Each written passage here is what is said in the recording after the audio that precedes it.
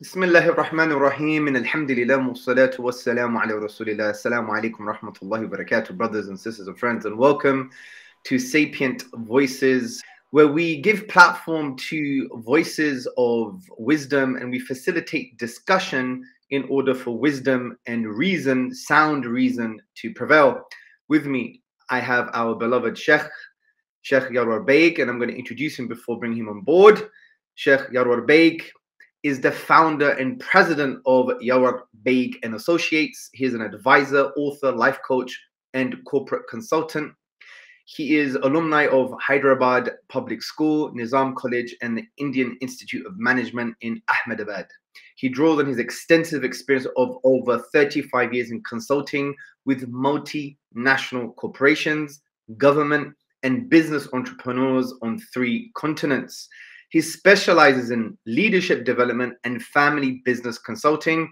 He is on the consulting faculty of GE Corporate University, Crotonville, AMA International, and SVP National Police Academy, Hyderabad, India. Mr. Shaykh Mirza Yawar Baig is the resident scholar at the Islamic Society of Western Massachusetts and Hampshire Mosque, and the Muslim chaplain at Springfield College and Westfield State University. Shaykh Yawar has a keen interest in education and believes that primary and secondary school education is the foundation for societal change to create a society based on compassion. He is advisor to Jami'at al-Ulama, Council of Muslim Theologians, South Africa and Sri Lanka, and the Association of Muslim Schools, South Africa. He founded the Mahbub Habib Masjid, an Islamic center in Hyderabad, in 2009, and was its imam until 2019 when he moved to the United States. Shaykh Yawar has written 40 books, including 3 audiobooks and 5 books of 52 Jummah khutbahs each, and speaks 5 languages. One of my favorite books of Shaykh Yawar is Leadership Lessons of the Life of Rasulullah sallallahu alaihi wasallam, and you can find him at yawarbaig.com. Shaykh, assalamu alaikum wa rahmatullahi wa barakatuh.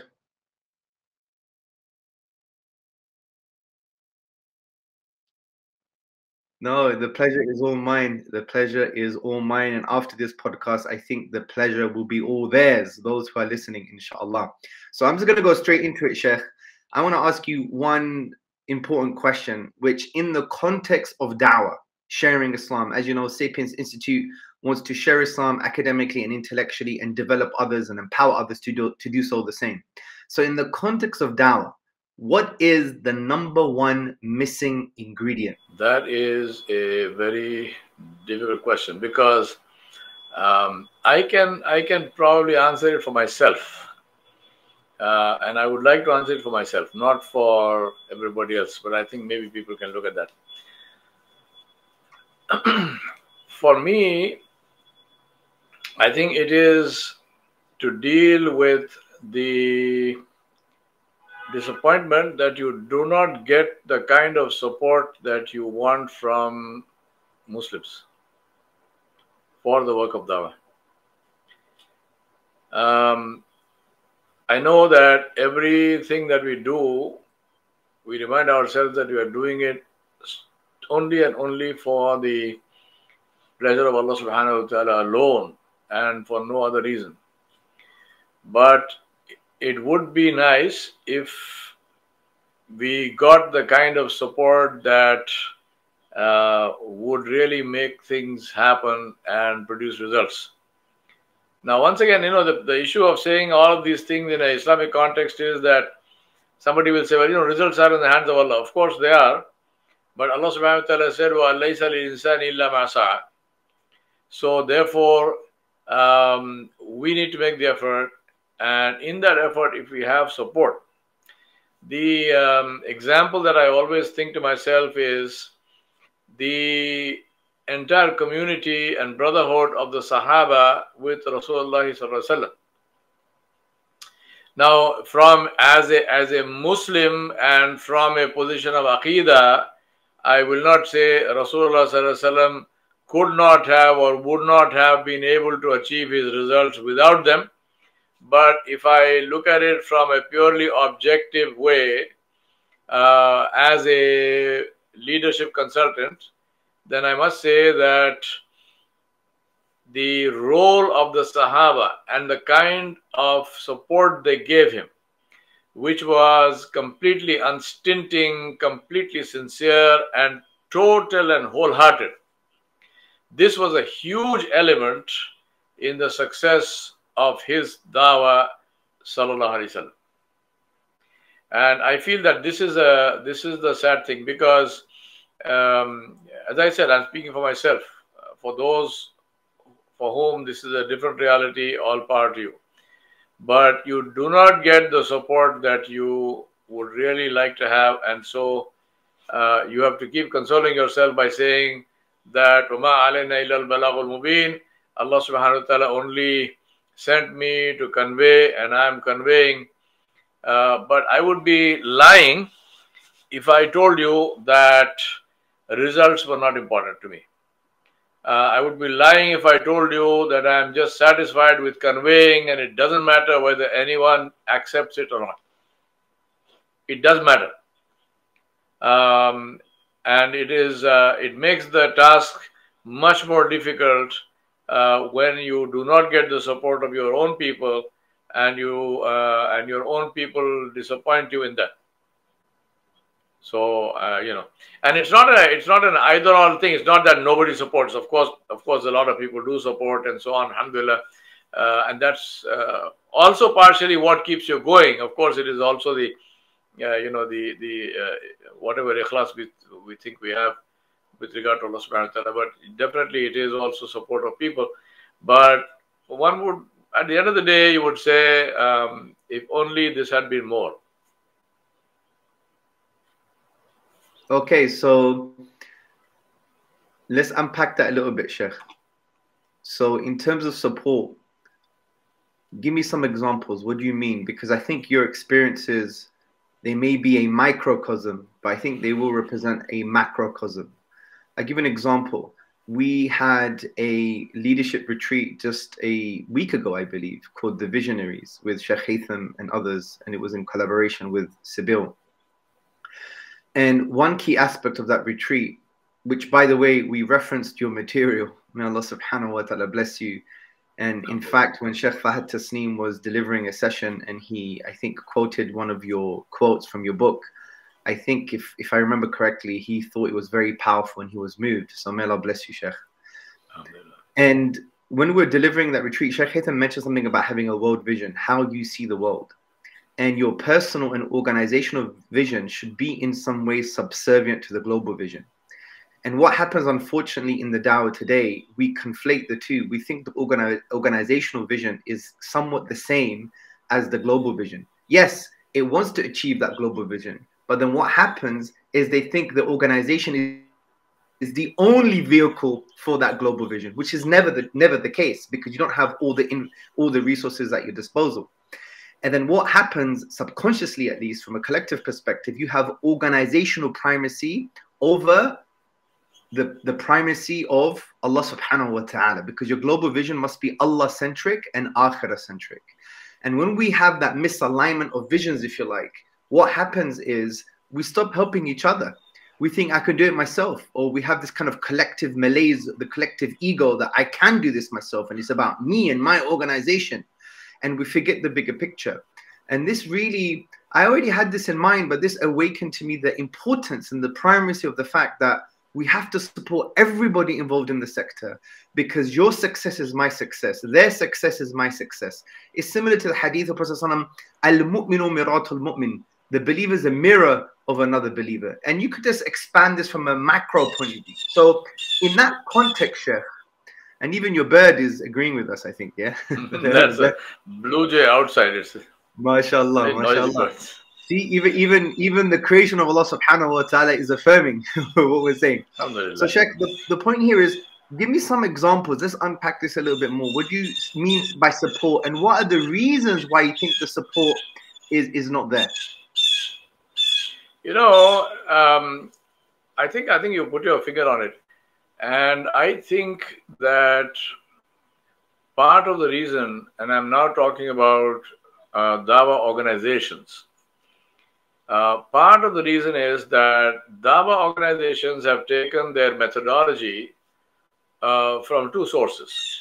One is Christian evangelical preachers, and second is from the corporate training world. Motivational speakers, Tom Peters, and so on, so on, so on. You know, so training. Now, the corporate training world is my world. So I know what happens, I know how it works, and what are the foci, and so on, so on. The issue is that when you take a tool, the culture of the tool comes with it, right? Technology is not value neutral, and technology is not culture neutral. Technology brings with it the ideology behind that technology. For example, if you're using artificial intelligence, AI, for one of the primary powers of AI is it enables massive data searches and very intuitive kind of results and answers. It automatically brings in a thinking and a ideology of the supremacy of technology. It brings in this belief that technology can solve all problems. The power of technology. And if you are not careful, then this is juxtaposed against the power of Allah subhanahu wa ta'ala and Allah's khudrat and what Allah can do. And technology becomes more powerful in our minds and our understanding than the khudrat of Allah subhanahu wa ta'ala. So this is something to keep in mind. Now, what has happened, I think, with the dawah organizations is that they have used the Christian evangelical preachers methodology and the methodology of people like Tom Peters, and so on, Stephen Covey and all that. So they are presenting Islam like motivational courses. Now, Islam, as we know, Rasulullah sallallahu, Allah subhanahu wa ta'ala sent him with a 4-step process, right? Yatlu alayhim ayatihi wa yuzakkihim wa yu'allimumul kitaba wal hikmah. So, inform them, teach them, recite for them what you received, then prepare them to receive it themselves. Now, yuzakkihim. So, tazkiyatul nafs wa tarbiyatul akhlaq. Now, which means that if you simply hear it without being without your heart being ready to receive it, it's not good. It's not going anywhere. So that preparation has to be done. And the third one is وَيُعَلِّمُهُمُ الْكِتَابِ. So teach it to them. And the fourth one is demonstrate how it is to be practiced, which is wal hikmah, the wisdom of it. Now, the example I always give is that of a farmer, that the farmer has this absolutely fabulous seed, which is the most powerful seed, which can give him the best possible harvest. But if the farmer takes this seed and simply scatters it on the ground, the seed will die. You know, it's not going to give any results. Any intelligent farmer who knows anything about farming will first prepare, he'll keep the seed safely, and then he will prepare the soil, right? He will take away, he will plow it, he will winnow it, he will do all the stuff with it. He'll check the pH value, acidity, alkalinity. He will look at pathogens, soil pathogens. He will work on that, any pest and disease. All of this he will do. He will dig irrigation channels so that water can get to the seed and so on. Then he will plant the seed. And that seed also, he will plant it in the way that specific seed should be planted. Some seeds have to be scattered, some seeds have to be planted deep, and so on, right? And after that, he waters the seed. This is the whole process. If the farmer misses any of these steps, either the seed will die, or even if it germinates, it will wither, and he will not get a crop. He won't get a harvest. The issue with our dawah work is that we do two things, and dawah, as well as I will even include the way we teach Islam, including in the madaris and the darul ulums. Illa mashallah, if somebody has a madrasa or darul ulum or a dawah system which does not, which is not like what I am saying or I'm going to say, then all power to you. Keep on the good work. We do, out of the four things, we do two and we miss two. Yatlu alayhim ayatihi, we focus on the tilawat of the Quran. So we focus on tajweed, we focus on the different styles of recitation, and so on and so on and so on. Yuzakkihim, preparation, we have forgotten. We don't even know how to do that anymore. Illa mashallah, we do not even have teachers who know what to do about it anymore. How do you purify my heart? Right? I come to you, I say, my heart is impure. Does anyone even know what to do about that? If somebody says to you, look in your heart, what do you see? Do we understand this? Do you understand this statement? Is it just words? Look in the heart means what? Means look in the pocket? And remember, this is the statement that Ibrahim alayhi salam, who was at the age of maybe 80 plus 90, said to his little son Ismail alayhi salam, about whom Allah said when he was ready to walk. What age is that? We're not talking about that. He's not saying that to a 20-year-old or even a 15-year-old. We're looking at a little boy. What did he say to him? He said, Fanzur madha tara. Look, what do you see? After telling him that I have seen you, I have seen myself sacrificing you to Allah subhanahu wa ta'ala in my dream, then he says to him, Fanzur madha tara. Look, what do you see? And the son responds straight away. The son doesn't say, what? Look where? What kind of conversation is this? I have no clue what you are saying, my father. No, he knows exactly what his father is saying. Because he is connected with his heart. He knows what is the meaning of look at your heart. So he tells his father, he says, Insha'Allah, ma'asabirin, you will find me among the, go do. He says, do what you have been ordered to do. If'al ma tumaru. And you will find me among the, Insha'Allah, because again, see the awareness. He's not saying, I will have sabr. He does not know. I mean, when was the last time his throat was slit? So does he know he will have sabr? He doesn't know that. He said, Insha'Allah. So this tazkiya we have forgotten. We focus on the recitation. Even hifz of the Quran, in the big majority part of the world, huffaz do not know what they are reciting. I'll tell you a funny story about that later on. True story, but funny story. Anyway, so they memorize, they recite, they learn how to do that well, beautifully, and so on and so on and so on. People sit and they admire the recitation. Oh, this is Saad al-Ghamdi. Oh, this is Fulan bin Fulan. The question to ask is, what are you admiring? The tune? Then how is that different from admiring Bob Marley? That's also tune. Is that what the Quran came for? To admire the tune? Because you don't understand what he's saying. You are just looking at the lilt in the voice. You know, I remember the first time I saw you in that leadership program in London. What was that place? I think it was either it was Milton Keynes or it was High Wycombe, one of those two places. High Wycombe, right. And you walked into the hall when I was reciting something. And you pointed at me and you said, that is a trained voice. And you said, I know that because I have a trained voice. Right? But my point is the recitation of the Quran only about voice training? But that's what we have done. So, Yadru alayhim ayati, we focus. Yuzakkihim, zero work. Then we look at yu'allimuhumul kitab.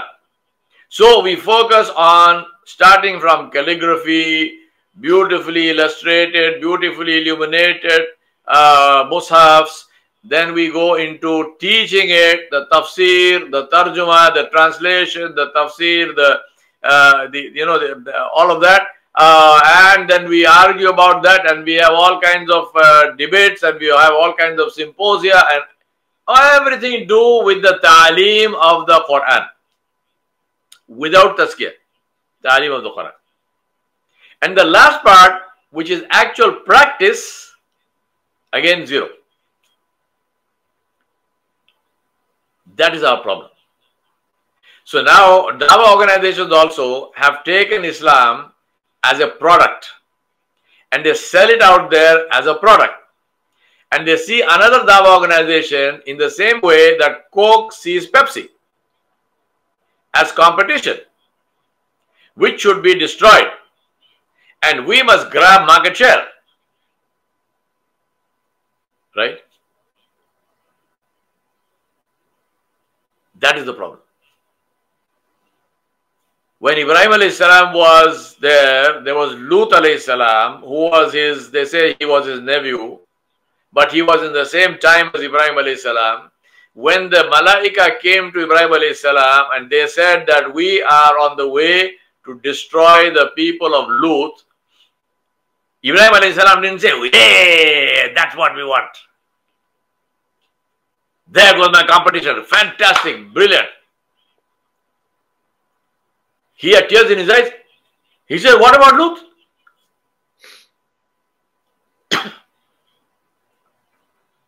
Right? Now, this is our problem. Islam is not a product. I say to people, Islam, you got it free, keep it free.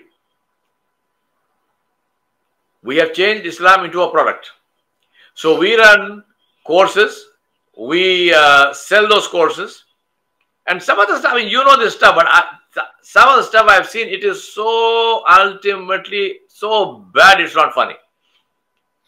I was in Malaysia. There was one dawah organization. Malaysia seems to have become the center of all these dawah organizations. So I don't know whether all of that stuff is now shifting to Turkey or what. But there was one dawah organization which announced a weekend course on Surah Yusuf. So another dawah organization immediately publishes their entire text course material on Surah Yusuf on the internet free. Until that time it was not free, until that time it was not published. But the moment this dawah organization announces the course, they publish all that information free. So it is to say you don't need to go to that course, here it is free. Now what is that? Another dawah organization, I was invited, I was speaking, beautiful big hall, absolutely perfect acoustics, everything. Then they said to me, they gave me the name of a female, a lady, alima, whose session was the next day. And somebody came to me, they showed me the promotional sheet, and they said, Sheikh, please notice, in the same hall, the front seats are more costly than the seats at the back. So I said, why? They said, because she's a lady. Huh? So I said, tell the lady to put a screen in front of her, to speak from behind the screen, like all my Tablighi and Deobandi brothers do. Then we'll see the fun. I mean, what is this? This is not Dawat al-Islam. This is money making, right? So if you want to do Dawat of Islam, I would say stick to the methodology of Rasulullah sallallahu alaihi wasallam. 4 things: Yatlu alayhim ayati, wa yuzakkihim, wa yu'allimul kitab, wa hikmah. It must come through practice. It must come through tazkiya. It must come through actually physically, demonstrating it, and not demonstrating to show, but demonstrating in our own life, so which people can see and learn from. And therefore, the point that you made, which is there is no competition with another dawah organization. That other dawah organization they are my brothers. They are the people. We are both in the same work. So in the same area now, if there are 50 dawah organizations, we say, Alhamdulillah, we want another 50. We don't say, how can they come? How can they come? This is our... No. This fighting for turf is really very highly undignified and disgusting. I mean, I do empathize and understand what you're saying, Sheikh. You know, I've been around in this sector for maybe, I think, over 15 years now. And I have seen some of the things that you've mentioned, but there are also very good, bright stars individually and organizationally that are doing some very good work. And one thing I want to zoom in on, which I think I agree with mostly, is the aspect of tazkiyatun nafs.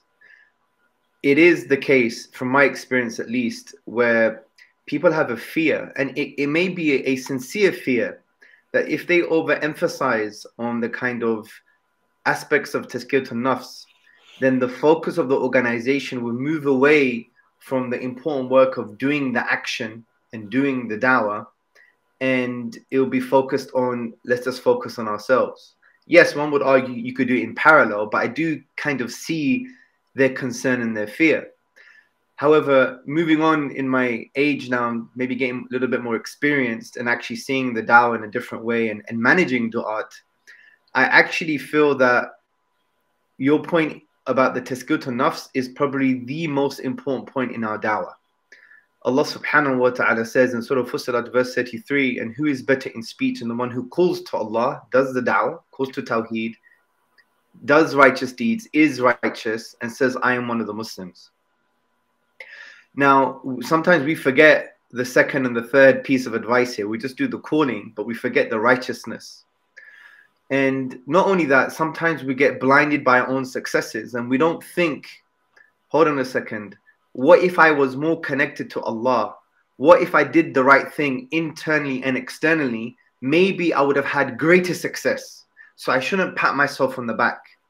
And this is why, you know, what we teach sometimes is when you have success, you should not pat yourself on the back. You shouldn't have this sense of ujub and self-amazement, but rather what you should have is, you should praise Allah subhanahu wa ta'ala. You should do istighfar. You should repent to Allah and you should turn back to Him. Just like what Allah advises the Prophet sallallahu alaihi wasallam when he says about, you know, when the people are going to enter the religion in crowds, and Allah tells him how to respond to this success, right? Praise Allah, do istighfar, turn back to Allah subhanahu wa ta'ala.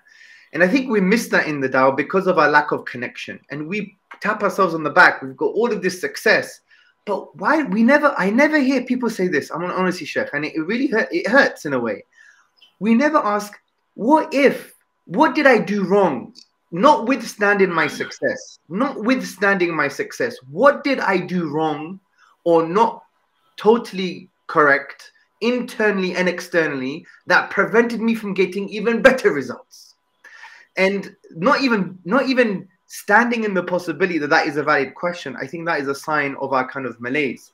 So, okay, what should people do? What should du'at do and organizations do to implement this essential methodology of the Prophet ﷺ, which is about tazkiyatun nafs? What should they do in order to ensure that the dawah is successful?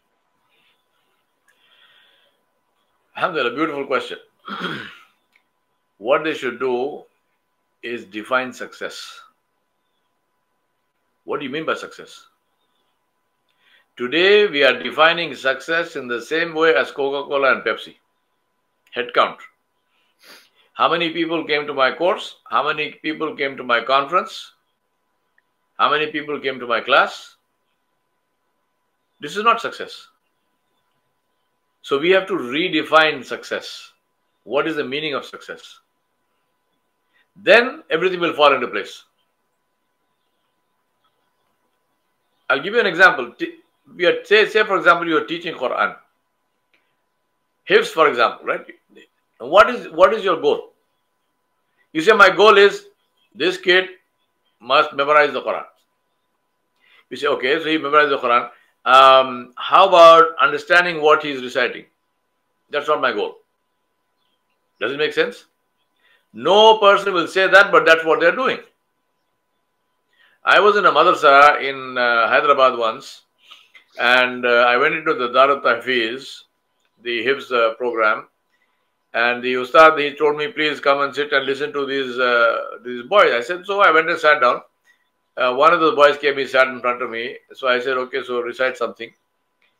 He started reciting Surat Ankabut, and he came to the ayah, Qul siru fil ardi fanzuru kaifa badal khalq.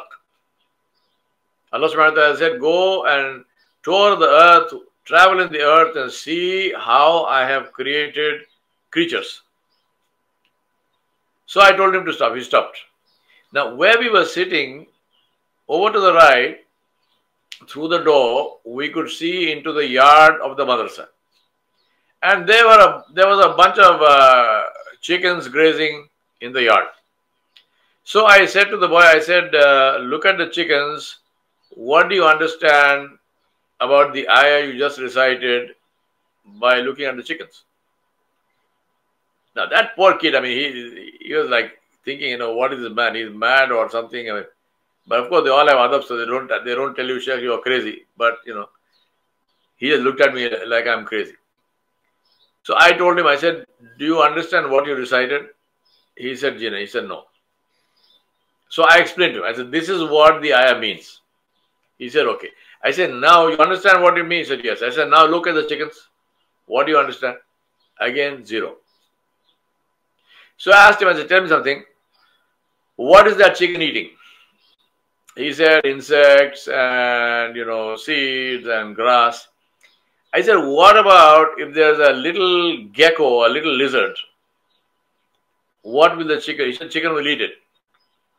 I said, what happens if you eat the lizard? He said, I will die because they are poisonous. I said, what will happen if the chicken eats the lizard and then 2 hours later, next day or whatever, you catch the chicken, you slaughter the chicken, you cook the chicken and you eat this chicken, what will happen to you? He said, nothing.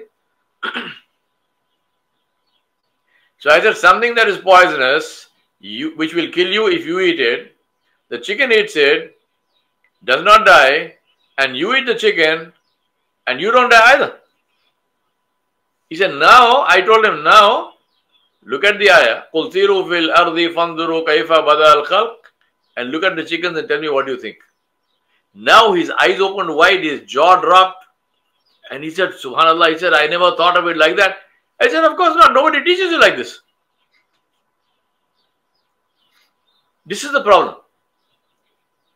Allah subhanahu wa ta'ala said, إِنَّمَا الْمُؤْمِنُونَ الَّذِينَ إِذَا ذُكِرَ اللَّهُ وَجِلَتْ قُلُوبُهُم وَإِذَا تُلِيَتْ عَلَيْهِمْ آيَاتِهِ زَادَتْهُمْ إِيمَانًا وَعَلَى رَبِّهِمْ يَتَوَكَّلُونَ Surah Al-Anfal.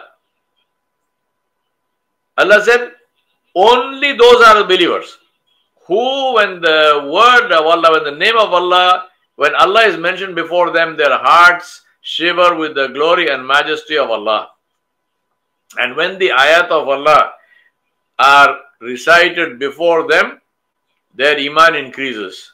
And they have tawakkul on Allah. They have trust on Allah. Now, tell me, and you can ask this question to people. When was the last time that as a child is sitting with his ustad, memorizing Quran or learning tajweed, that the ustad stopped him and said, you just recited this, what is the state of your heart? Did it have any effect on you?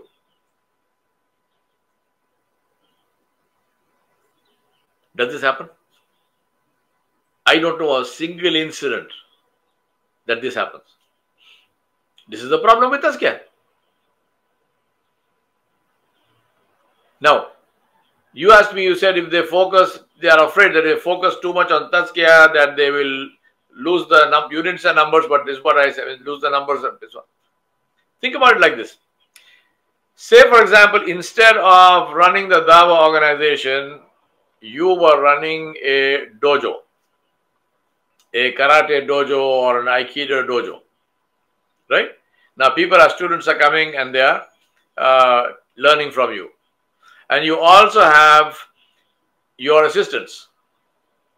Now, tell me, will you and your assistants do your regular workout every day before those students come or not?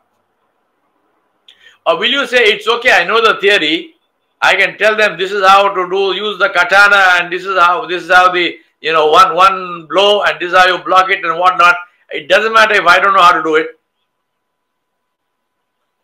Your own expertise, your own ability, your own power with the knowledge reflects in your teaching.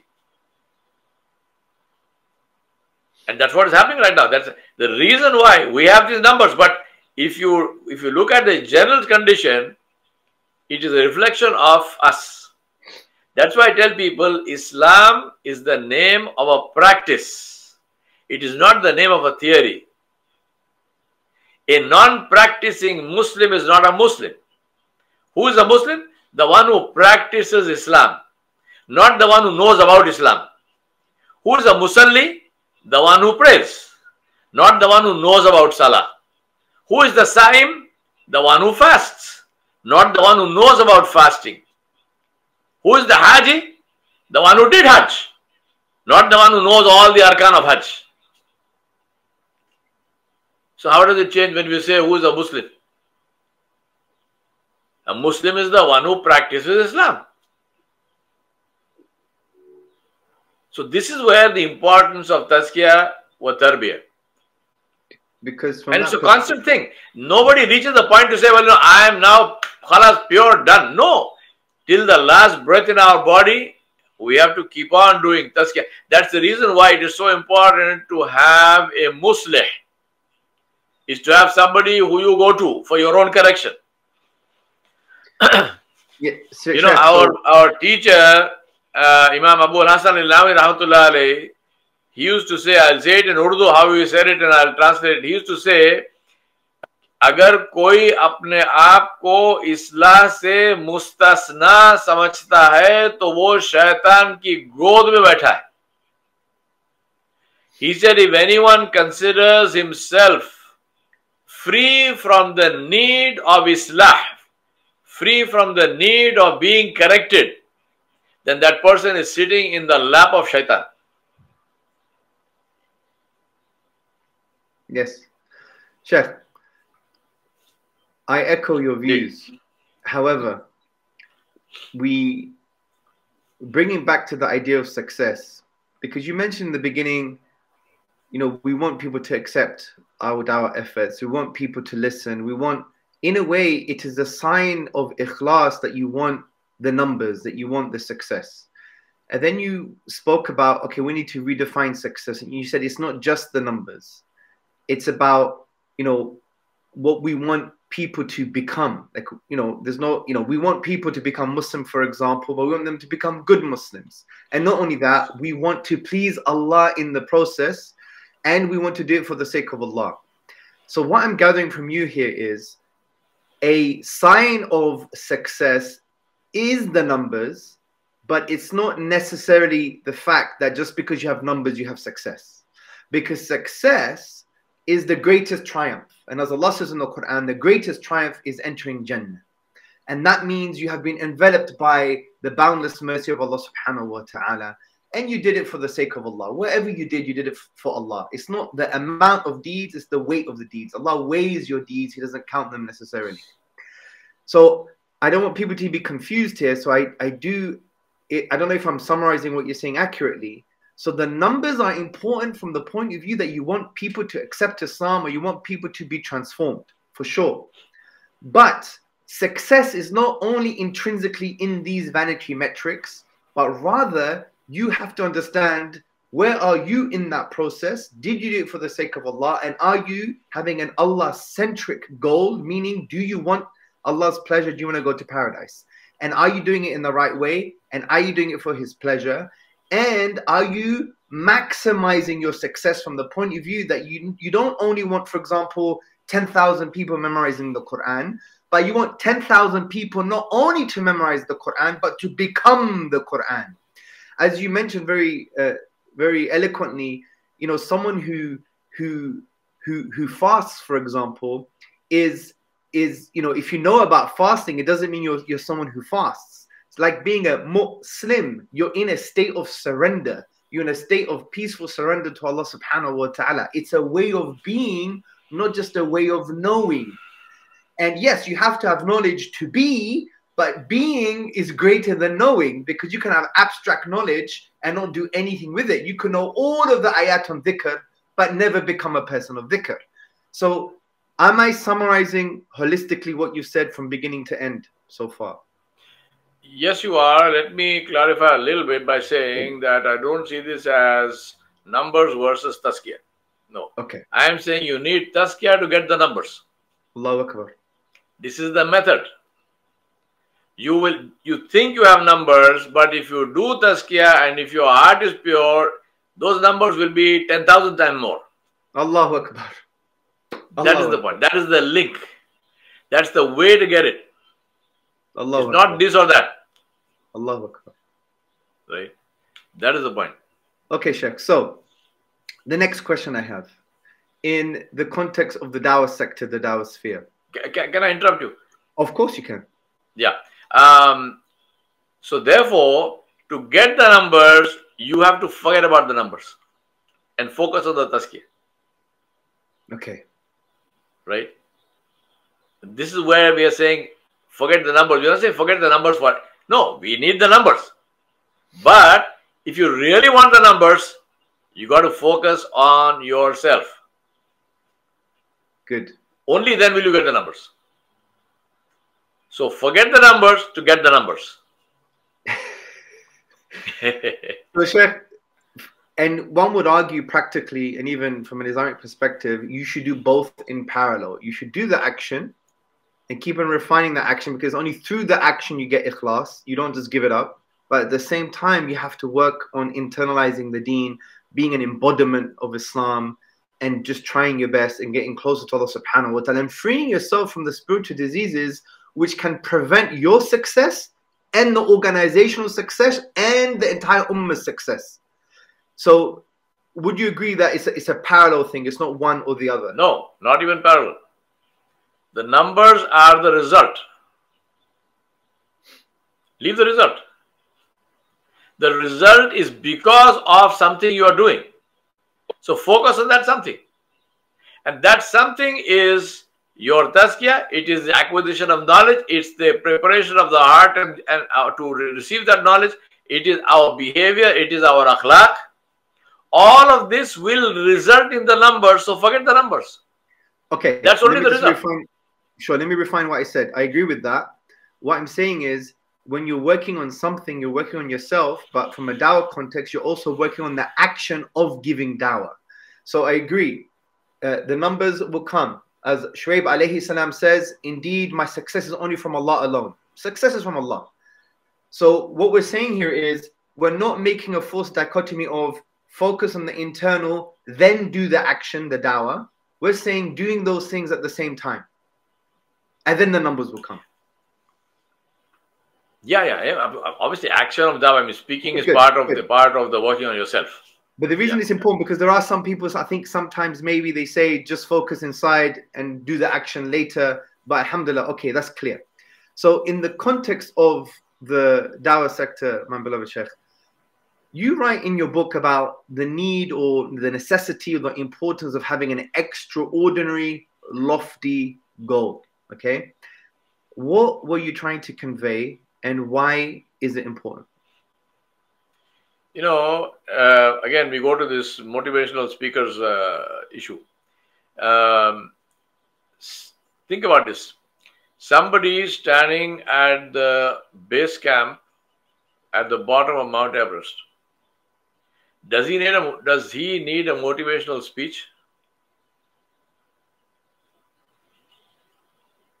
Right? There's no way. He doesn't need it. Why? Because the mountain motivates him. even to get to the base camp requires an enormous level of physical fitness. You can't just, you don't go there by helicopter. You walk, you trek up. So somebody who went to the base camp is someone who's already spent a couple of years, if not more, preparing himself, getting the level of physical fitness, then all the equipment and whatnot he needs, and now he's standing at the base camp. You don't need to talk about motivation. The mountain motivates him. But if you take the same thing, Mount Everest is 8 kilometers long, 8 kilometers tall, right? So if I say to you, Shaykh Hamza, I'm going to go out of my house, out of my gate, and I will walk 10 kilometers. So you must give me a medal. And I'm equal to Edmund Hillary, who climbed Mount Everest because he only walked 8 kilometers on Earth. He wasn't flying, right? He walked 8 kilometers on Earth, but I walked 10 kilometers also on Earth. But are we the same? No. We're not. Not by a long shot. Why? Because it is not the Earth, it is the gradient, it is the angle of the Earth which counts. So that is the thing. Why an extraordinary goal? Because the goal itself motivates. It's the nature of extraordinary goals to inspire extraordinary effort. Nobody rises to low expectations. People rise to high expectations. So that's the reason. That was actually very take Rasulullah Sallallahu Alaihi Wasallam. You know, as a leadership trainer now, I've been doing this thing now for almost 40 years. The most difficult thing, absolutely without parallel, the most difficult thing is to get people to change their beliefs. You can get people to change attitude, you can get people to change behavior very easily. I have a book called Hiring Winners. It's a book on behavioral interviewing and so on, so it's a book on hiring. The thing I say there is, hire values, train skills. Never try to train values. You won't succeed. If you want people of high integrity, hire people of high integrity. Don't hire Boris Johnson and expect him to give you high integrity. It's not going to happen. Right? The British people learned that to their cost. The point I'm saying here is that the most difficult thing is to change people's values and to change people's beliefs. That was the goal of Rasulullah Sallallahu Alaihi Wasallam. He was not focused on behavior. Behavior was a result of that. The salah was behavior as a result of changing who you worship. So he didn't call people and say, look, I'm going to train you in salah. You know, if nothing, it will at least improve your flexibility and it will give you better digestion. No.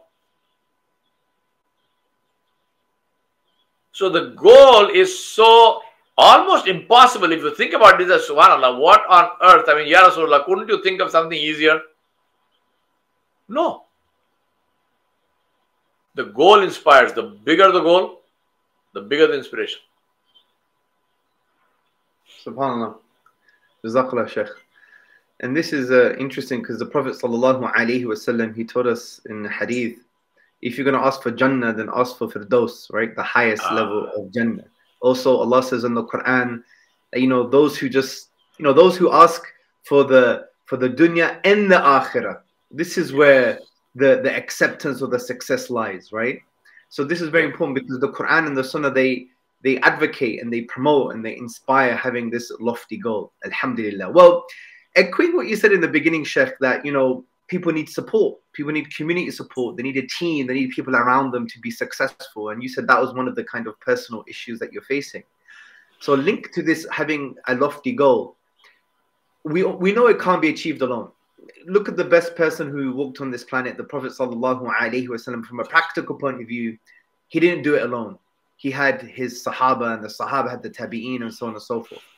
So from the, and we know, you know, 80 years after the greatest calamity that hit this ummah, and the greatest calamity to have hit this ummah is not the Mongol invasion, it's not the ransacking of Baghdad, it was the death of our beloved Prophet Sallallahu Alaihi Wasallam. And 80 years after his death, Sallallahu Alaihi Wasallam, we were in Multan in Pakistan and we were in Spain. So the achievements were happening after the death of Prophet ﷺ, because the lofty goal, you know, lofty vision transcends your lifetime. So obviously such a lofty goal cannot be achieved alone, whatever lofty goal that we select. And obviously the lofty goal has to be Allah-centric and akhirah-centric, meaning we should want the pleasure of Allah and we should have Allah in mind from the point of view that we're doing it for His sake. So in this context, how does a leader who has this lofty goal develop and motivate a team in order for such a goal to be achieved? Okay. Two things, two words. If I forget, just remind me. One is weighing scale, and two is foundation stones. Okay, weighing scale, foundation stones. Okay. Yep. I'm linking it back also to what I said with regard to, you know, you said what's the disappointment. I said getting, you know, sufficient support from our own people. Now, I don't know if you've seen this, but any of our you know, the viewers and listeners, especially in the Indian subcontinent, so India, Pakistan, Bangladesh, and probably the same thing applies in Africa as in and Middle East. If you go to a shop to buy food grains, you know, rice, wheat, barley, maize, whatnot, corn.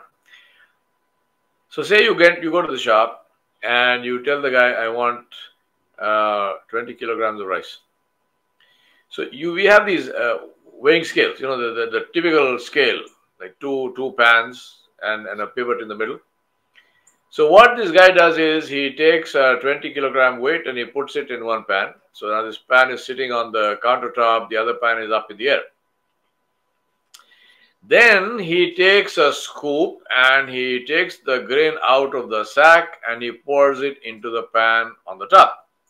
So this pan is here, he's pouring grain to the top. So now you ask for 20 kilograms, there's a 20 kilogram weight here, he's pouring it. Now imagine this scene, and I would suggest to people just go and do this physically, see it for yourself. This guy is now put in 5 kilograms. Do you see any change? I mean, this pan is sitting on the countertop. The bar is up. Do you see any change? No. He keeps pouring. Maybe he put in 10 kilograms. Then he gives 15 kilograms. Is there any change? No. They're still sitting on the countertop. They're still up in the air. Now, has it ever happened to you that this guy says to you, he says, Sheikh, you know what? This is not working, right? This cannot work. Why don't you go to some other shop? There's no way that 20 kilograms is going to happen. Will he do that? He'll never do that. If you said it to him, he'll laugh. What does he do? He continues to put in that rice until he comes to 19, maybe 19.5 kilograms. Now at 19.5 kilograms, you see there is some movement. This pan, which was sitting on the countertop, is starting to go up and the other one is starting to come down. The guy now, instead of using a scoop, he uses his hand. He takes the grain in his hand and he releases it a little bit at a time like this until the pans are level. And then he's a smart guy, so he puts in a little more, so you are happy. And he gives you your 20 kilograms of grain. Now, what do you learn from this? What did I learn from this? I learned two inalienable, fundamental truths. First truth, until 19.5 kilograms, nothing will happen. Second fundamental truth, at 20 kilograms, the balance will tip. Both are equally true. So if you're doing the work of dawah and you say, well, I'm working so hard and so on and so on, like I said, you know, I wish there was more support. Yes, I agree. I wish there was more support, but have I stopped working because of that? No. Because I know that I'm still not at 19.5. Will I get to 19.5 before I die? I don't know. Maybe I will, maybe I won't. It doesn't matter because Allah subhanahu wa ta'ala is watching. So we work with patience and we say, if nothing is happening, guess what? Nothing is supposed to happen. That is how it's supposed to be. But the other truth is equally true. When you get to 20, actually a little bit before 20, the balance will tip. No doubt about that. My second word, foundation stones. Supposing you are a rock. Now, there is somebody who's building this iconic, absolutely fabulous structure. Call it what you want. You call it a masjid, call it what you want. Some beautiful, fantastic structure. And part of the design is that this structure, the front of it, is going to be sheathed in this marble or granite or something. Now, you are this block of granite, and I'm another block of granite. And we've got a whole bunch of blocks of granite. And we say, you know what? I want to be on that front. I want to be on I want to be polished, and I want to be on the front of this building. The world must see me. So somebody says to you, look, before that building can get to that stage where they start sheathing the front with granite, there has to be a foundation. You got to dig in the ground, and people like you, granites like you, have to go in there to be buried, never to be seen again. And unless that happens, there is no building. There will be no structure. There can be no structure. Are you willing to go into the foundation, to be buried, never to be seen again, so that that structure can stand on your shoulders? Nobody will know you're there, except the constructor, except the contractor who built it. But because you are there, that structure stands. When Musab ibn Umair radiallahu anhu, at the end of a very short life, got killed in Uhud, what success did he see? Sure, some people accepted Islam at his hands, but within quotes, success and spread of Islam and so on and so forth. When Khubayb bin Adi radiallahu anhu was being chopped up into pieces, and they asked him, what does Muhammad mean to you? Sallallahu Alaihi Wasallam. They didn't actually ask him that question, but I'm going to lead into that for some another thing. Incidentally, this is my khutbah of the Jummah. They asked him, how would you like Muhammad Sallallahu Alaihi Wasallam to be in your place and you go free? What did he say? He said, I would not want even a thorn to prick Muhammad Sallallahu Alaihi Wasallam, and I am free and happy with my family. I would not even want that. He said, if my life goes to prevent a thorn from pricking his foot, my life is well spent. So as they chopped him up, he looked up at the heavens and he said, oh Allah, send my salam to Muhammad Rasulullah. Hey. This is not about standing and singing nasheed and saying salatu wa salam ala ya Rasulullah. No. These are the rocks.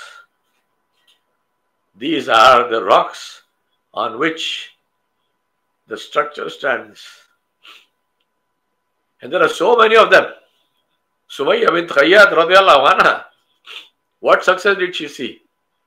She said La ilaha illallah and she was killed. Her husband, Abu Yasir, Abu Ammar.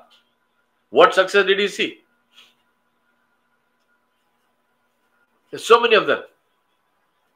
But if they had not agreed to be buried in the earth, never to be seen again, there would be no Islam. There would be no structure to stand on them. So today we have all these shiny faces, but the reality is there.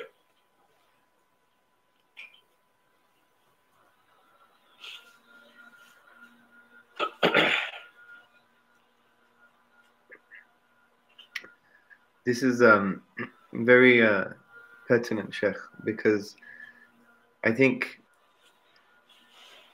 many of our du'at many of the preachers, many of the scholars who are out there in the world, they have to realize that they're standing on the shoulders of giants. Yes. And not only that, they're standing on the shoulders of people that they don't even know. And they're standing on these foundation stones that only Allah knows and we don't even really know. And I think this is extremely important, especially in our context, because sometimes it's about the speaker, it's about the leader, it's about the one in the front. And forget that in actual fact, for all of this even to be possible, fundamentally it's because of Allah, but He has placed certain foundation stones in order for the structure and the building of dawah to be erected and to stay upright and stable and strong. Allah has placed certain foundation stones and only Allah knows about them and we don't. And sometimes we chase being, we want to be the windows and we want to be the, the what people could see. But fundamentally, one would argue that the foundation stones get the most reward, right? Because they had ikhlas, or at least more ikhlas because they're not known. And they were willing to be buried and forgotten. They were willing to be buried and forgotten in order for the dawah to be successful. And this is I'll tell you a story. Of course, please. In India, you would have heard the name of Shah Waliullah Dehelvi, rahmatullah alayhi. Of course, yes. He wrote the book, The Conclusive Argument from God. Yes, yes, yes.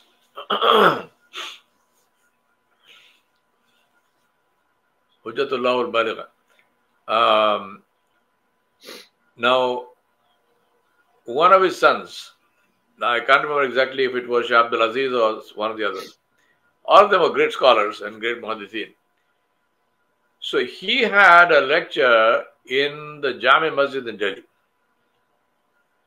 the Mughal Mosque, the big Shahi Mosque in Delhi. And obviously thousands of people, because he was very well known. And so thousands of people, huge crowd. And obviously those days there were no mics and so on, so they used to have people who communicated, so they would listen to him and they would repeat. And this happened.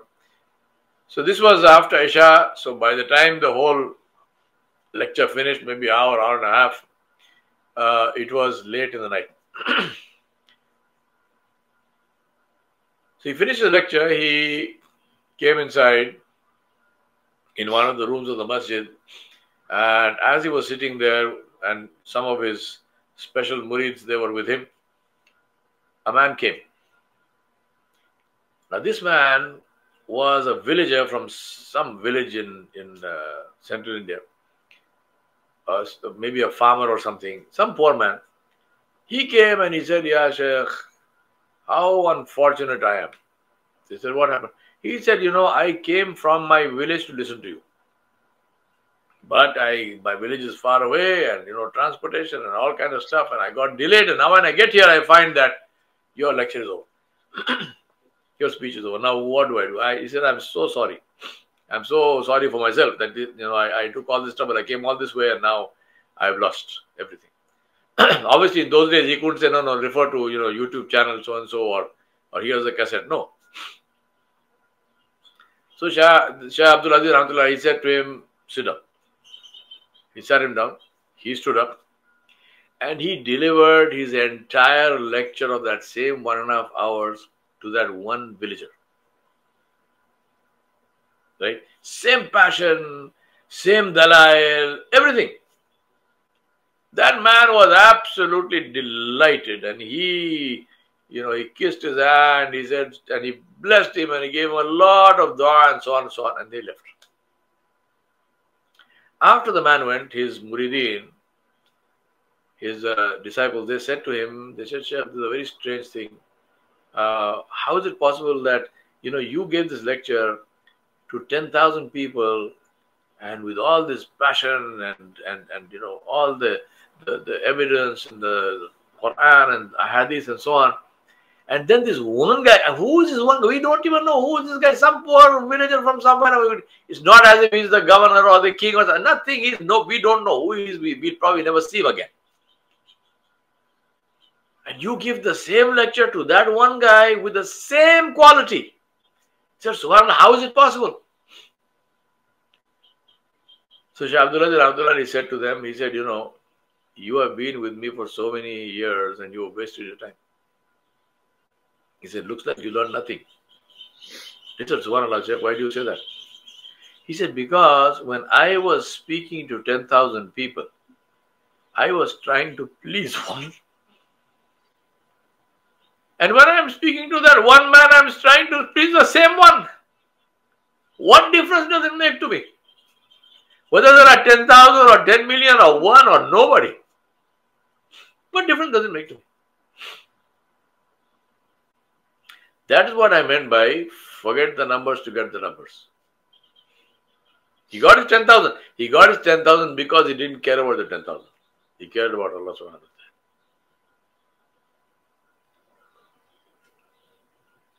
ta'ala. I was many years ago, about almost 20, 25 years ago, I was in I went to an Ijtima in Los Angeles. So there I met this Jamaat which came from, turned out to be a little village between the Afghanistan-Pakistan border. They are what they call the Sarhad. These people could barely speak English. So we were sitting and, drinking some tea and chatting with them. So I asked them, I said, where are you from? And, which, is it a big city? And they said a lot of Jamaats go from here. So I said, it's a big place. They said, no. They said, Shaykh, it's one small village. So I said, then how come all of this? They said, Shaykh, it's a strange story. They said that one of our village guys, he went in Jamaat. Tabligh people came and he went with them. He went, spent 4 months or whatever he spent. He came back. And when he came back, he did what Tabligh people usually do, which is Thursday evening or Wednesday evening, he said, after Salat al-Maghrib, he stood up and said, after Salah, after the Sunnah, we will speak about Iman and Yaqeen. Sunnaton ke baad Iman Yaqeen ki baat hogi. This is a standard phrase. So this man said that the same thing happened, which happens always, which is that even those who normally prayed Sunnat in the masjid, they left. So there was nobody there. He said, this man, however, did a funny thing. He said, what he did was, in our masajid in the subcontinent, we have caps. So usually these caps are made of straw or something. They're all stacked up. So anyone comes to pray who doesn't have a cap, he will wear this cap because we are very particular about this praying with your head covered. So there was this stack of caps. What this man did was, he went and he took a bunch of caps. He arranged those caps in a semicircle on the carpet of the masjid, on the floor of the masjid in front of him. He stood up and he delivered his bayan, his lecture to those caps. His complete bayan. Then he collected all the caps, put them back, and he came and he prayed 2 rakat of salah and he is weeping before Allah. He said, Ya Allah, see my state. I'm talking to caps. They said that this man not only did that one time, he said he continued to do that week after week after week after week. So they said a month passed, 2 months passed, 3 months passed, 6 months passed. He said then talk started in our village. And people said to one another, they said, why are we doing this to him? He is our brother. He is from our village. He is related to us. All the man is saying is come and talk, listen to the greatness of Allah. I said, what's our problem? Why don't we go and listen? And they said to each other, this is very bad. We are at fault. We cannot treat our brother like this. We are insulting him for what? He has not asked us for anything. He said people started sitting. And that, the rest is history. We focus on the process, not on the result. That's the reason why Allah subhanahu wa ta'ala taught us to ask for the process. Ihdina siratal mustaqim. Allah, guide me to the path. He didn't say guide me to Jannah. No. Guide me to the path. The benefit of focusing on the process is, if you get the process right, the destination, the goal is automatic. And it is automatic in the right way. Now, in Islam, with Allah subhanahu wa ta'ala, both the destination and the path, both the goal and the process are important. The means and the ends. In Islam, there is no concept of the end at any means or any or you know, means right, end is not important. No, numbers are important, but getting the numbers in the right way is equally important. If you focus only on the numbers, it is possible that you get the way wrong. That you end up getting numbers through means which may be, you know, wrong in several ways. But if you focus on the means, you focus on the path, on the sirat, then the numbers will automatically come, the goal will automatically come, and they will come in the right way. And you will please Allah. That's the most important thing. Absolutely. Because, as we said, success is the greatest triumph, which is going to Jannah, attaining the pleasure of Allah subhanahu wa ta'ala. So that's why I said, redefine success. How do we define success? Absolutely.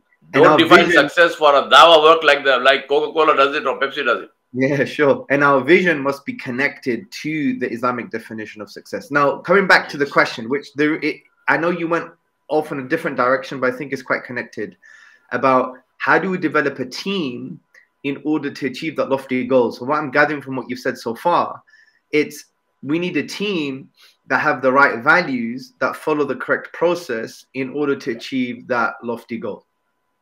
Yeah, absolutely. It is you have to get the right people. You recruit the right people. It happens slowly, it happens over time. But one of the most important things is to focus on what each person brings to the team. And where there may be a possibility in some cases that you may not even like somebody, or it may be some ego issue or some personality problem, one must not allow that to come in the way of getting that person on board. Again, back to Sirah. Take somebody like Khalid bin Walid, Amr ibn al-As, Abu Sufyan, right? Radiallahu anhum. They were not necessarily the nicest of people. They were not necessarily people that Rasulullah loved from day one. These people were after his blood. I mean, they were people who were trying to kill him. I mean, the only reason they didn't succeed is because Allah did not allow them to succeed. But when it came to recruiting them on the team, Rasulullah treated them like his dearest and closest friends. Because he saw the value of what Khalid bin Walid could bring to his team. And, you know, as they say, the rest is history. And they became his closest companions. They became, exactly. Muslim, yeah. They did become. I mean, they did become. And that's the result. That is the reason of the way he treated them. Yes, because he related to them in a way that optimized them. And this is it reminds me of the story of Fudala ibn Umair. Now, Fudala ibn Umair was someone who nominally became Muslim, but wanted to kill the Prophet sallallahu alaihi wasallam. And he was circumambulating the Kaaba, and I think he was saying something to himself. And the Prophet sallallahu alaihi wasallam noticed this, and he asked him, you know, what are you saying to yourself? And Fudala ibn Umair basically, I think, just dismissed it. And then the Prophet ﷺ put his hand on Fudala ibn Umair's heart or chest and said, ask Allah to forgive you. Now, Fudala ibn Umair, after this point, no one was more beloved to me than the Prophet ﷺ. So this is someone who wanted to kill the Prophet ﷺ, but look at how the Prophet ﷺ related with his behavior, with his way of being, with his words. He related to people in the right context, in the right way, to optimize them, to get the best version of them. And I call this, how you relate is what you create, right? How you relate is what you create.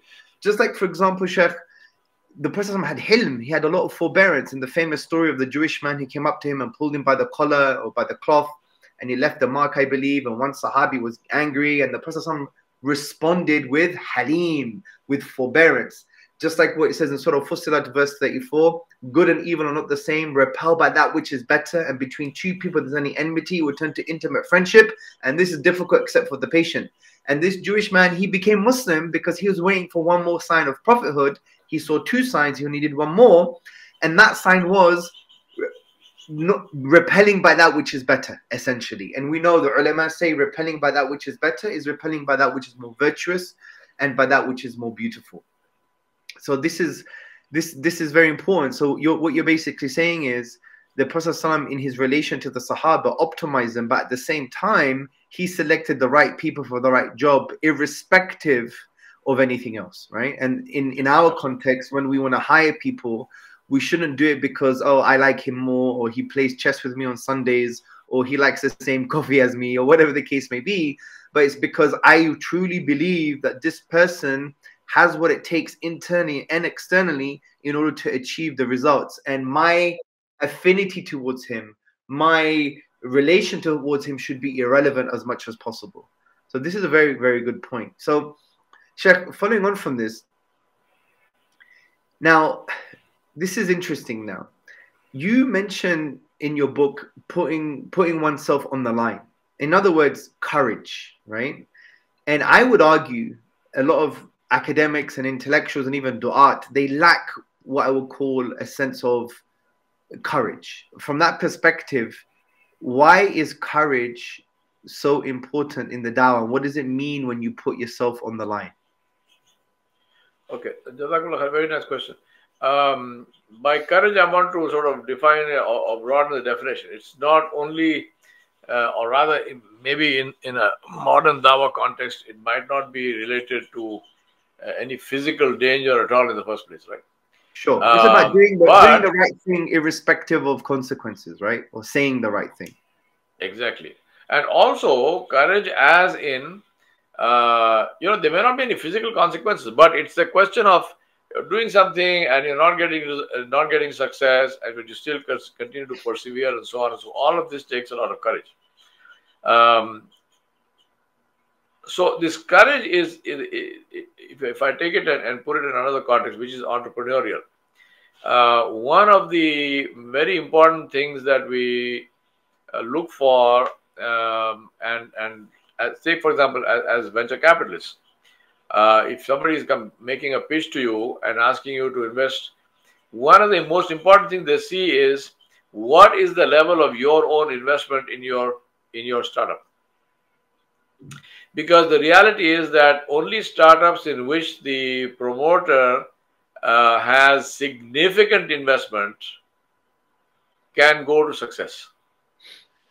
So unless you have put your neck on the line, I'm not going to fund you, because this is your baby, and if you are not interested enough to literally put your neck on the line, I'm not interested, right? I'm not sure that my money is in the right place, because then you are going to be playing games with my money. I don't want that, right? I want a return, and my return will come only if your life depends on this thing. So that is the meaning of courage, which is that what is the level of your investment? The example you gave of warriors and people of knowledge, again, it's the whole issue comes to that. It is not just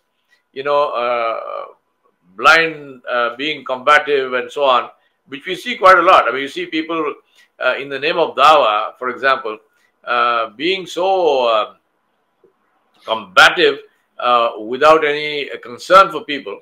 Literally sort of accosting people in the street and talking to them in ways which are, frankly, between you and me, they're quite offensive. I mean, if somebody had talked to me like that, I would be offended before anything else. But that's the reason, because there is no investment in your own learning. So I think that's courage is very, very important, and courage means to continue despite a lack of visible results. By all means, look at your method. Maybe the reason for lack of visible results is because the method is not working. But you don't give up. You can change the method and make it more compatible and more effective. But you continue the effort, and that takes a lot of courage. And would you say courage would be continuing the effort, irrespective of praise or dispraise? Absolutely. And irrespective of maybe the foreseeable or unforeseeable obstacles or consequences, right? Yep. Now, obviously, there is an element of not being foolhardy and using hikmah, doing the right thing in the right way, saying the right thing in the right way at the right time. But irrespective of those and considering those things, courage would be saying what you have to say and doing what you have to do, irrespective of foreseeable, unforeseeable obstacles or consequences, correct? Absolutely. See, saying what How do needs we to be develop said. courage? How do we This develop is courage? so critical. Yes.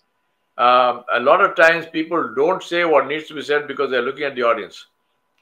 You know, you might be the khatib in a masjid and you got a bunch of people who have got businesses dealing in haram, but you don't want to say anything about that because they are the guys paying your salary. You know, some of them are committee members and board members and whatnot. So you don't want to say that interest-based earnings are haram, selling cigarettes and beer and whatnot, lottery tickets and pornographic magazines in your 7-Eleven or in your convenience store. All of this is haram.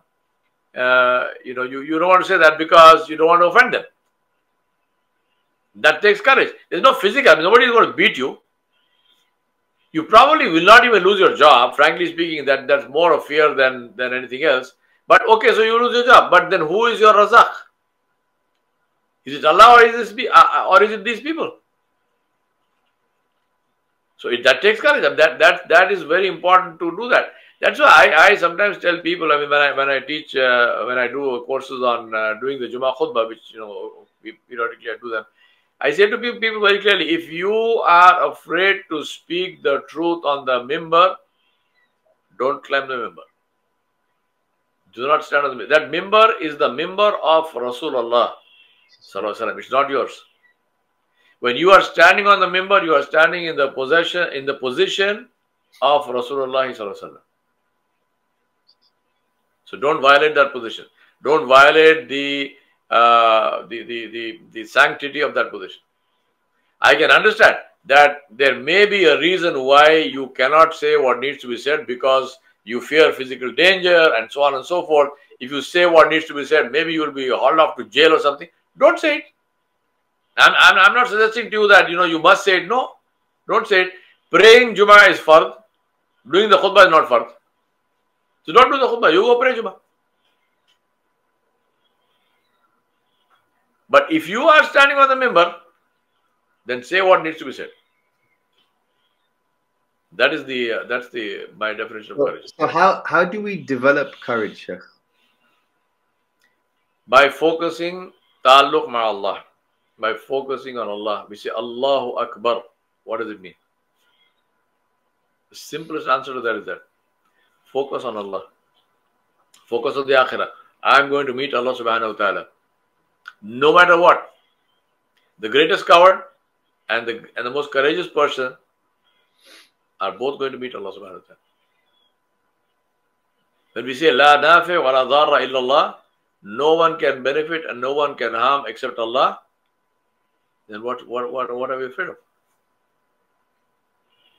SubhanAllah. Yeah. That is the key. The key is that in the heart.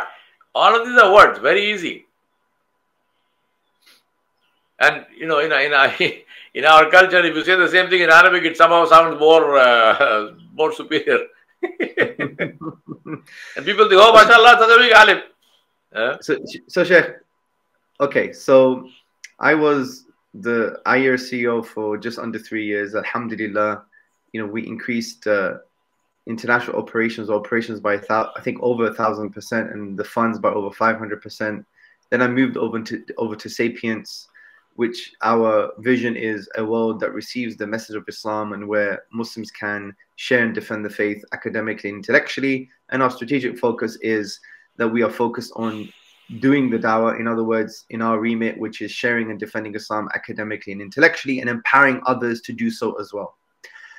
In the context of this leadership position that I have, and I'm asking this question for a general answer and a specific answer, because I don't want you to think that you're just talking to me, that you're talking to everybody. In this context, what would be key pieces of advice that someone like myself or in similar positions need to take very seriously in order for us to have success in the dawah. Yes, you've mentioned many things already about tazkiyatun nafs. You've mentioned about following the process. You've mentioned about having Allah in mind.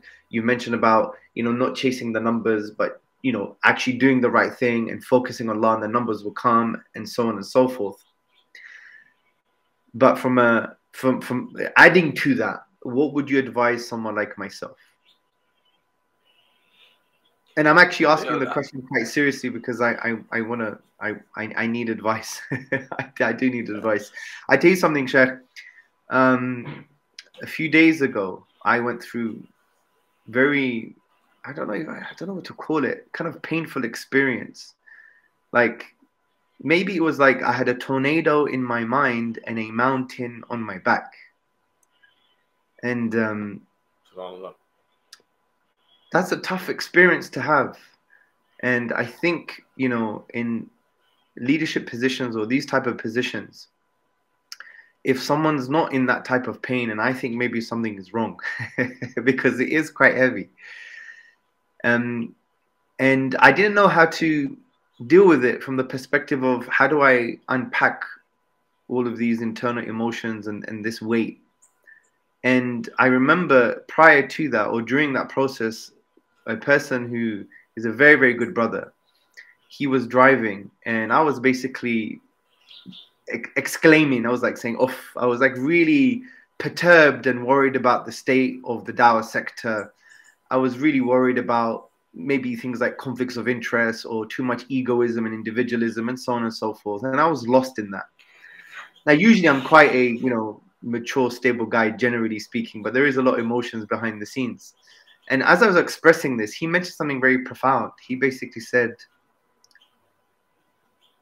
"You've got yourself to worry about." And he doesn't know very good English, right? He said, "You've got yourself to worry about." And that just really reframed everything. He made me realize that in reality, you are your greatest enemy. The enemy is the greatest enemy from the point of view of your ego. And, you just need to do the right thing, have ikhlas, focus on your sins, because everything that we see around us could be just a manifestation of our disconnection with Allah subhanahu wa ta'ala. Now, that was my state for good or bad reasons. Everything is khair.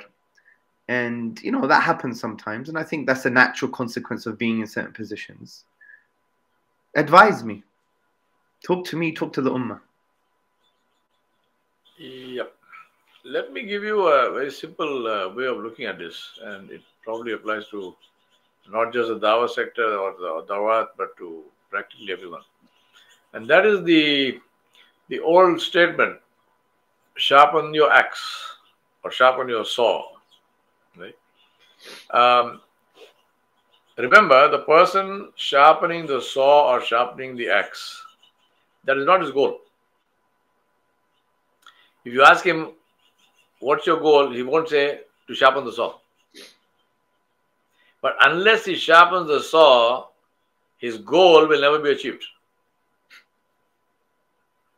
Right? So he has to forget the goal and spend time sharpening the saw. And then when he gets on with now sawing the wood or cutting those, I hate to use terms like cutting trees and so on, because, from a different angle. But purely as an example, I'm saying, unless he sharpens his saw,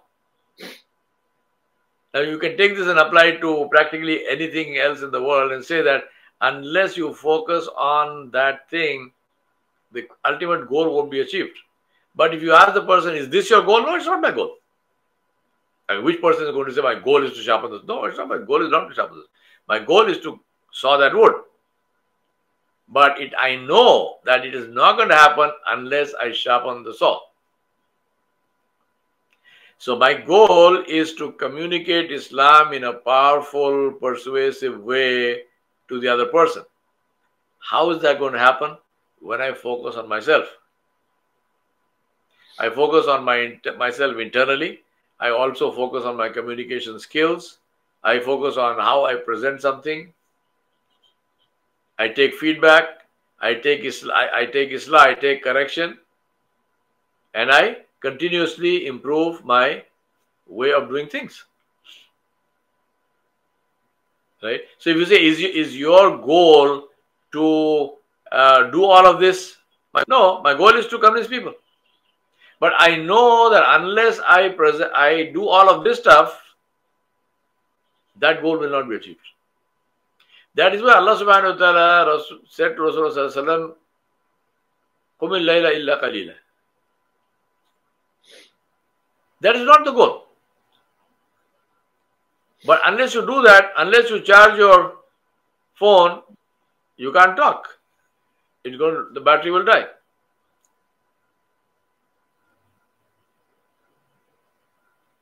So that's the way to differentiate. Now, if you are charging the phone, if you are sharpening the axe, it doesn't mean you forgot about your goal. No, I haven't. I am really focused on my goal. That's why I'm doing this. So basically, I'm going to bring it personal to myself. The kind of situation that I found myself in maybe a day or a couple of days ago. The key advice here would be sharpen your spiritual axe, connect with Allah, find out what your shortcomings are, find out what your sins are, find out how you're relating and behaving, fix your frame of reference, your mindset. Are you seeking Allah's help before you seek other people's help? Do you really have tawakkul? Are you enrolling people in your behavior? Are you being that which you want other people to become? Is that what you're trying to say, Shaykh? Yeah. You know, in one small piece, at the end of the longest ayat in the Quran, إِذَا تَزَيَنْتُمْ بِدَيْنٍ إِلَىٰ أَجَلٍ مُسَمَّى فَاكْتُبُوهُ. At the bottom of that page, 15th line, Allah subhanahu wa ta'ala said, اتَّقُوا اللَّهَ وَيُعَلِّمُكُمُ اللَّهُ. He said, have taqwa of Allah and Allah will teach you. Subhanallah. So have taqwa of Allah subhanahu wa ta'ala. This is what I need to develop in myself, which is, am I concerned about Allah subhanahu wa ta'ala's pleasure? Taqwa is not fear of Allah. This is the other problem with the way we translate. Taqwa is fear of the displeasure of Allah. Fear of displeasing the one I love the most. Because Allah subhanahu wa ta'ala said, who are the believers? He said the believers are those who love Allah ashaddu hubban lillah. Walladina amanu ashaddu hubban lillah. They'll not only love Allah, they love Allah more than anything and anyone else. So I am concerned, and my one and only and fundamental concern is Allah pleased with me? And Allah is saying, if you keep that concern, then Allah will teach you. Allah will teach you what to need to say. Allah will teach you what you have to do. SubhanAllah. And that's the reason why, Allah Iqbal said to somebody one day, allegorically speaking, SubhanAllah, I agree with him, and I'm sure you have some experiences like this. He said, why is it difficult to believe in Wahi? He said, even I get it.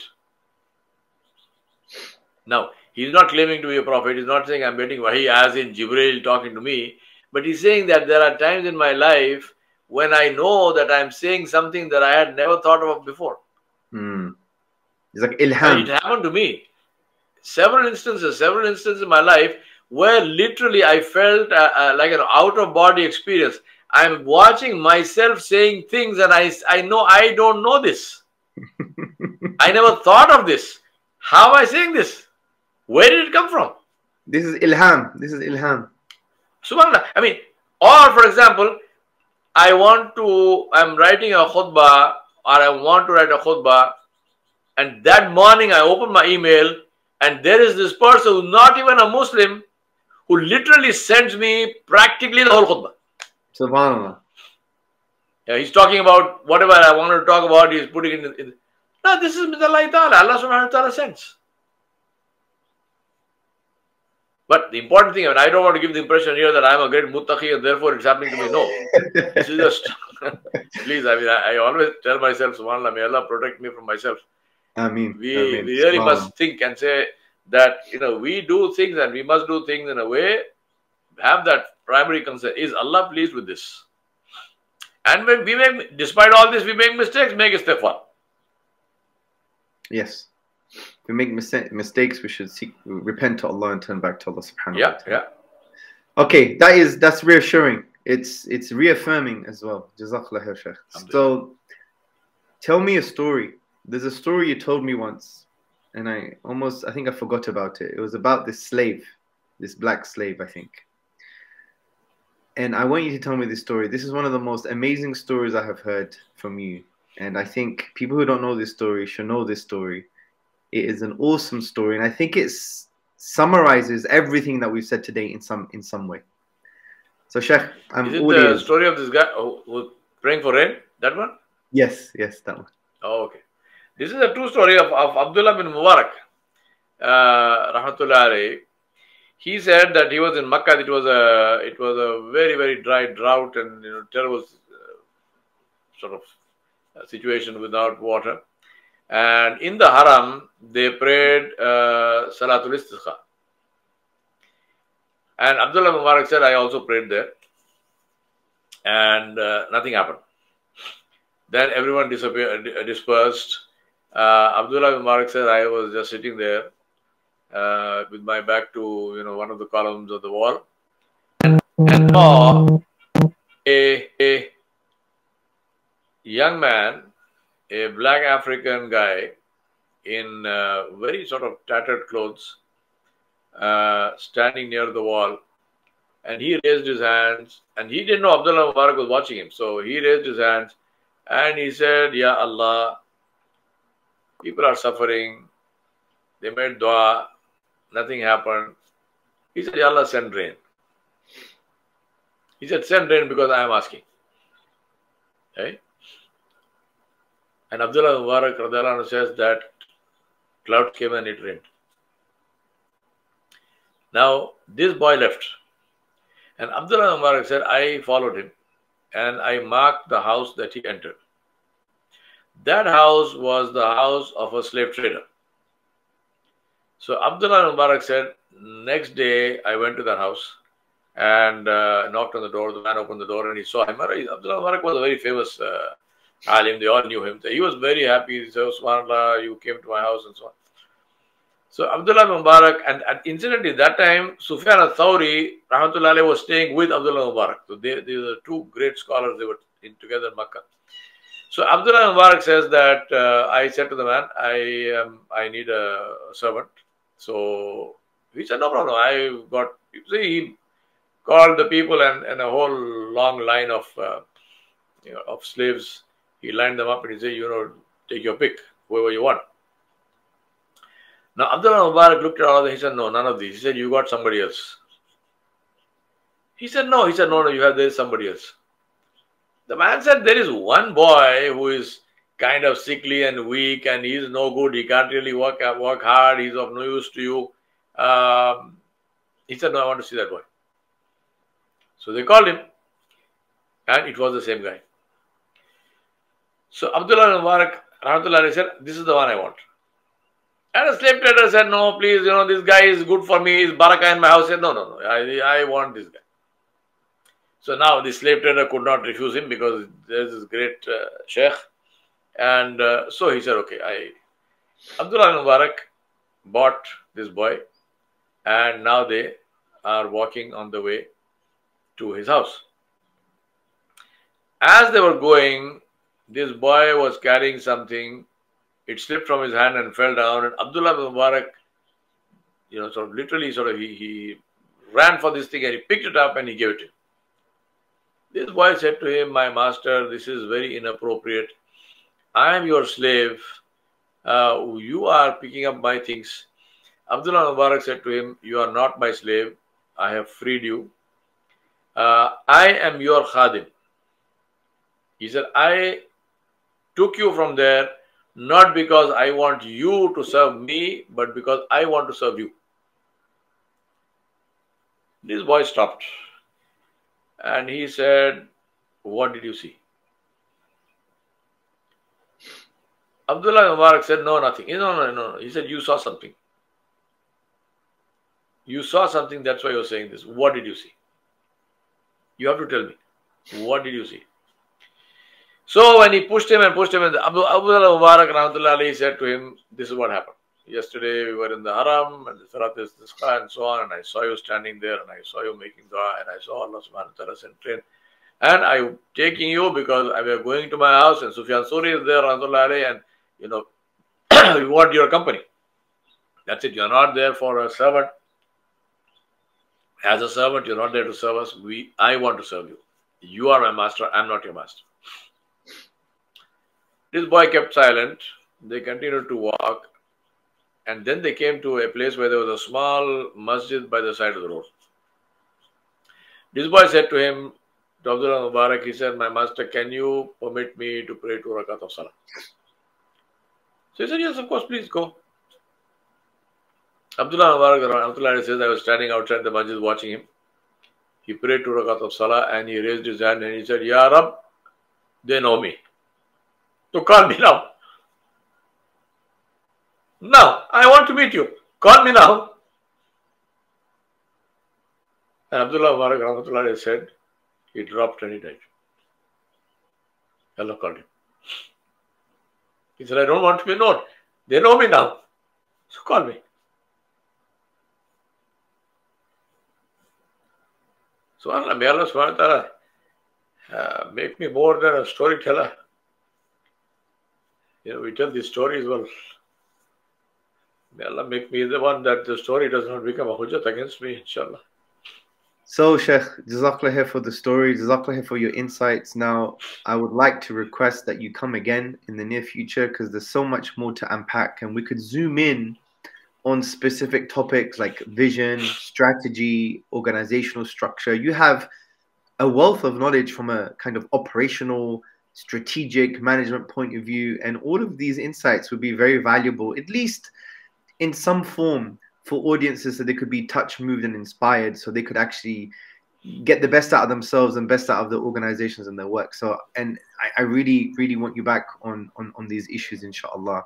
So, Jazakallah khair, and you know, Jazakallah khair. This is a pleasure. I mean, it's always a pleasure to meet you. Yeah, and every time we speak, every time we meet in person, it's been too long. I mean, every time we speak, there's always emotions and tears. So, Sheikh, from me, Jazakallah khair for coming to Sapient Voices, and we're definitely going to see you again. And I just want to say, may Allah subhanahu wa ta'ala grant you and your loved ones and your family the best in this life and the best in the akhirah. And may Allah subhanahu wa ta'ala shower you and your loved ones with his boundless love and mercy. Okay? And I mean that from the bottom of my heart. May Allah bless you, Sheikh. Jazakallah for coming. Assalamu alaikum wa rahmatullahi wa barakatuh. Wa alaikum assalam wa rahmatullahi wa barakatuh.